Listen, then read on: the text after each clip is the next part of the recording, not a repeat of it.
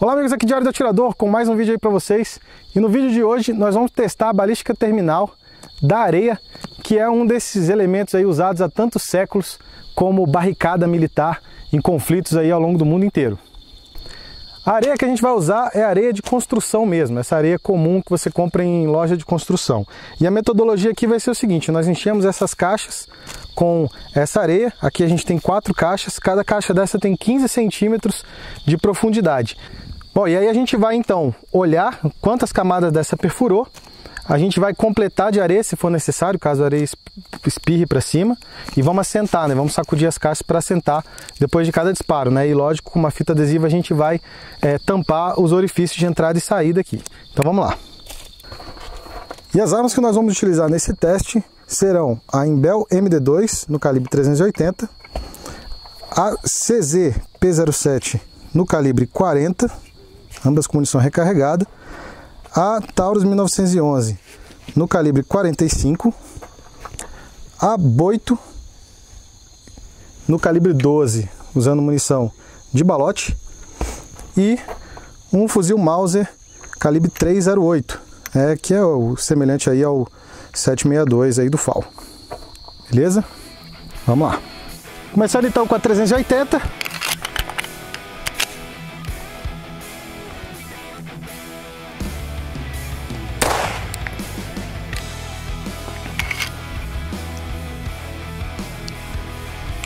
Pista fria, vamos conferir.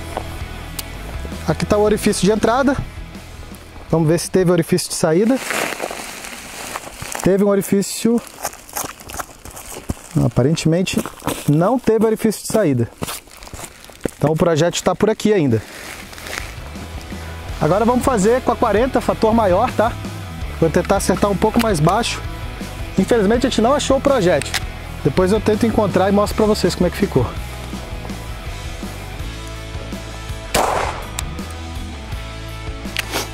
Ele pegou mais baixo até.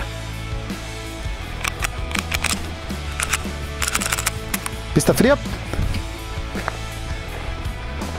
Orifício de entrada. Mais uma vez, não teve orifício de saída, nem orifício de entrada aqui. Parou por aqui também. Interessante. Vamos continuar. Agora vamos testar a 45. Pista quente.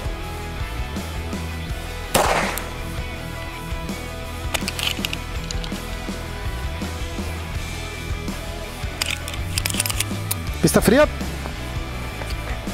Orifício de entrada. Essa aqui pegou até muito alta. Mas ainda assim não teve orifício de saída. Parou aqui dentro do mesmo jeito. Vamos ver se a gente consegue encontrar. Achei o da 380. Quase dá para atirar de novo. Bom, agora vamos fazer o teste com o fuzil. A gente está a mais ou menos 30 e poucos metros, talvez 40 metros. Mas para essa munição aqui é irrelevante. Vamos lá.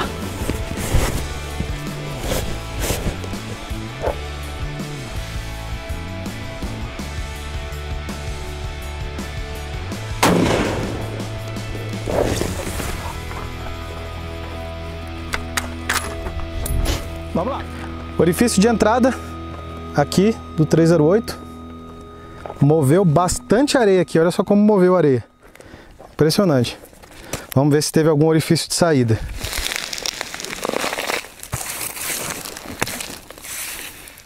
Caramba. Não teve orifício de saída. Nem aqui por baixo. Nada aqui. Lados laterais.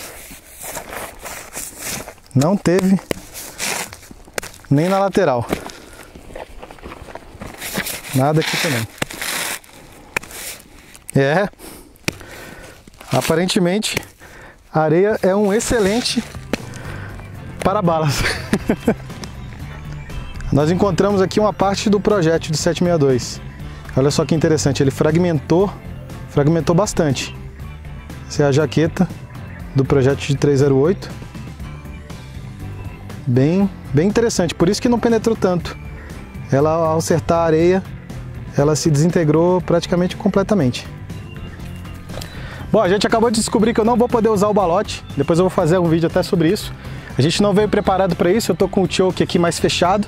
Se eu atirar de balote, eu corro o risco de estragar meu cano. Então, pra gente não perder a viagem, e já que a gente viu que nem o 762 ultrapassou a primeira caixa, vamos fazer o teste de 3T, até porque o 3T com certeza vai ter uma penetração muito maior do que o balote.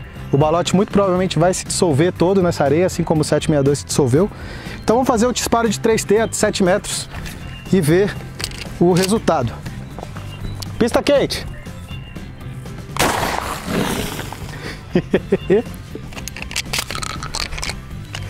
Voou areia para tudo que é lado. Vamos lá, vamos ver o resultado. Bom, a bucha entrou, já está aqui a bucha. Vários balinhos pegaram por aqui, deslocaram bastante areia mesmo. Tem pedaço de chumbo aqui para cá, provavelmente do 762 ainda. Mas o que é importante é que nada transfixou. Mais uma vez, nada passou a primeira caixa. 15 centímetros de areia, pessoal. De areia de construção. Interessante, hein? Bom, então esse foi o nosso teste. Aparentemente 15 centímetros de areia prensada, né? Obviamente, porque está acomodada dentro de uma caixa, é suficiente para parar até um 308, né? Um 762. Eu fiquei impressionado, realmente superou bastante a expectativa que eu tinha em relação a esse teste. Eu jurava que pelo menos o 308 furaria 2 caixas no mínimo. Mas é isso aí. Isso mostra que os militares não estavam errados ao longo desses séculos de usar a areia como anteparo, como barricada, né, nos mais diversos conflitos aí ao redor do mundo. Então espero que vocês tenham gostado desse vídeo. Se você quer mais vídeos de teste balístico como esse, coloca aí nos comentários e seja um apoiador do canal aí através do Apoia-se, o apoia.c/Diário do Atirador, link aqui na descrição. Aqui foi Thiago Almeida e até a próxima.